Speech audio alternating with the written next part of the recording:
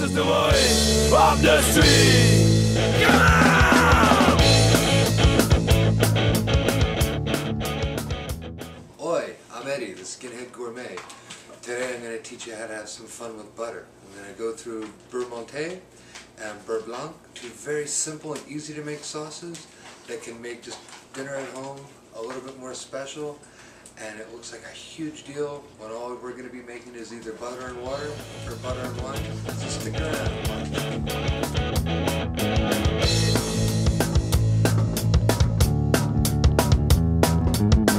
I don't remember the glory days in '69. Seeing all the skinheads standing in the line.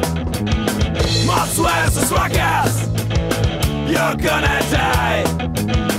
But we are here, we're still alive. We've got barber style and bride.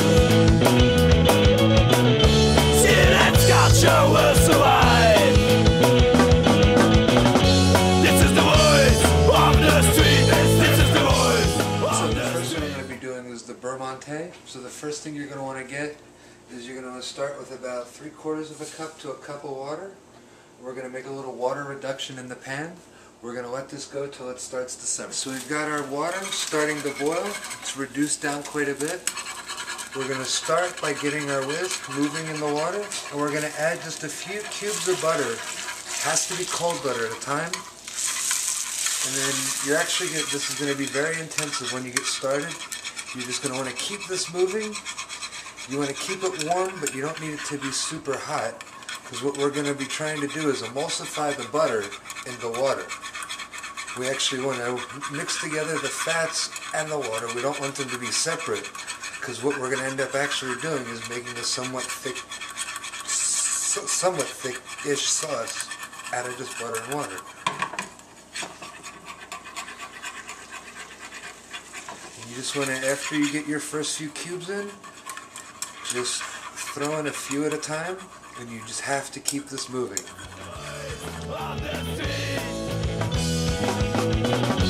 This is the voice of the street. This is the voice of the street. This is the voice of the street.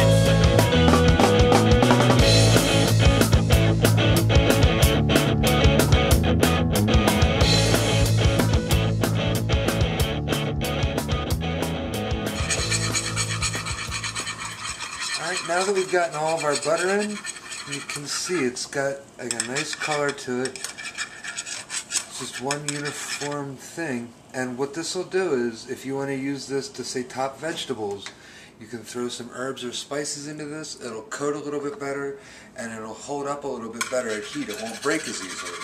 You can also use this to thicken and enrich sauces. And instead of just adding straight butter or clarified, you've got something that's a little bit thicker and a little bit more temperature resistant, so it won't come out as greasy and oily looking on your plate afterwards.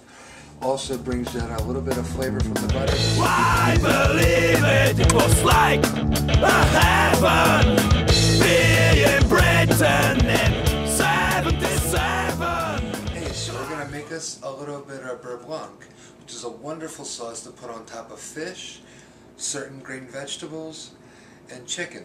What I'm going to start with is about 1/4 of a cup of white vinegar, and then we're going to do about 3/4 of a cup of white wine.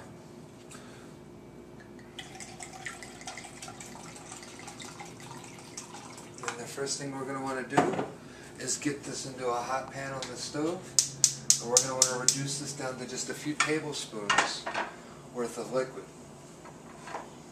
Now, one thing you can always do with Beurre Blanc is to add a little extra flavor, especially if you're serving it on top of a protein, because you want to add a little bit of fresh herbs to it. This is the time you want to do it. Now, I have this a 1:1:1 mixture of thyme, rosemary, and parsley, which is going to give this a wonderful flavor. And as this reduces down, it's going to get nice and thick throughout. Why you ready, boys? Now or never. We've got barber style and bride. Skinhead culture will survive. This is the voice of the street. Traditionally, Unfortunately, Beurre Blanc calls for the addition of shallots in the pan while you're reducing down your white wine and vinegar. I tend to not have shallots around the house right this moment, so I'm actually substituting a little bit of roasted garlic, which most definitely will be giving a different flavor, but depending on your tastes, can be used. On the street, this is the voice on the street. This is the voice. One thing that's especially important when you're doing either a Beurre Monte or a Beurre Blanc is you want to control the temperature. Don't be afraid to take your pan and move it off of the heat. Just keep it a little bit warm. You're going to want to keep, when you're adding the butter, at about 136 degrees Fahrenheit so you don't separate the butter. You want this to emulsify and make a consistent mixture. This is the voice of the street. This is the voice of the street. So you can see we've reduced down our white wine and vinegar to a much smaller amount than we had to begin with. So we're going to start with just a few cubes of our cold butter, and we're going to start wanting to mix and emulsify this with our sauce in the pan. You just want to add a few pieces of butter at a time until you get your emulsion going. At this point you also want to calm down the heat, maybe turn it down a little bit, and start controlling the pan and getting it off of the heat. You don't want to overcook it, you don't want to separate your butter. Stop our butter in, we can remove from heat. And while you're cooking another dish, one thing you can do is keep this in a bowl and keep it on your stove so it'll be near heat. You don't want it to be hot because you don't want to break the sauce or the butter. But what you can do is if you keep it at about 100 to 120 degrees, it'll hold nicely until it's time to top whatever dish you're putting it onto.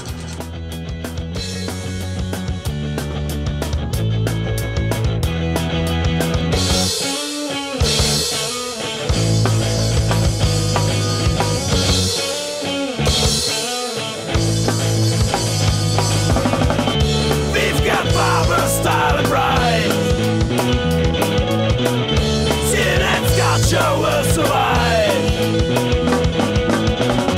This is the voice of the street. This is the voice of the street. This is the voice of the street.